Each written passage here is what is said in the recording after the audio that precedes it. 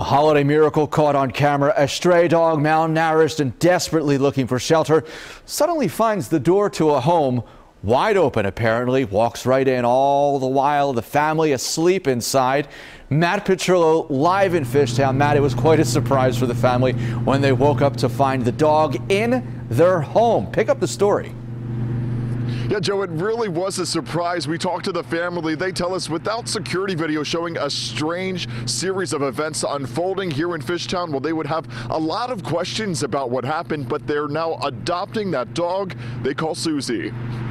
She's probably been through a lot based on, the shape that she's in. Security video from here in Fishtown shows a dog walking with a limp, wandering around in the cold when it cautiously walks up some steps before sneaking inside this home around 3:15 Saturday morning. Jack Jokinen was alarmed after waking up and finding her. There was just a puppy in the first floor of our house with all the windows closed and locked. So it's like maybe a magician puppy. It's very freaky. No Houdini dog here. A look at Jokinen's security system showed about 20 minutes after the furry friend walked inside, a neighbor noticed the front door was open. So just like that, in the middle of the night, the stranger turns into a really good neighbor who we tracked down. So I yelled inside to see if somebody was there. The dog didn't even respond. So the dog was probably just looking for someplace warm. So we closed the door, locking the dog inside. Jokinen says the door probably blew open from the wind after he must have not have closed it all the way earlier in the night. And even though the Jokinens have another dog, George, and a 1-month-old baby too,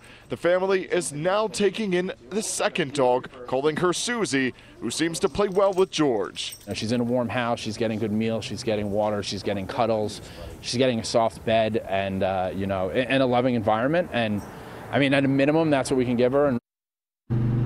Yeah, she really needs a lot of love because Susie, on top of that limp, appeared malnourished. So the family took her to a vet, but the bills have already exceeded $1,000. So the family tells us that they are accepting donations. We'll have a link on our website, cbsphilly.com. Reporting live in Fishtown, Matt Petrillo, CBS 3 Eyewitness News. Matt, Susie, the luckiest dog in Fishtown tonight. Thank you for that heartwarming report.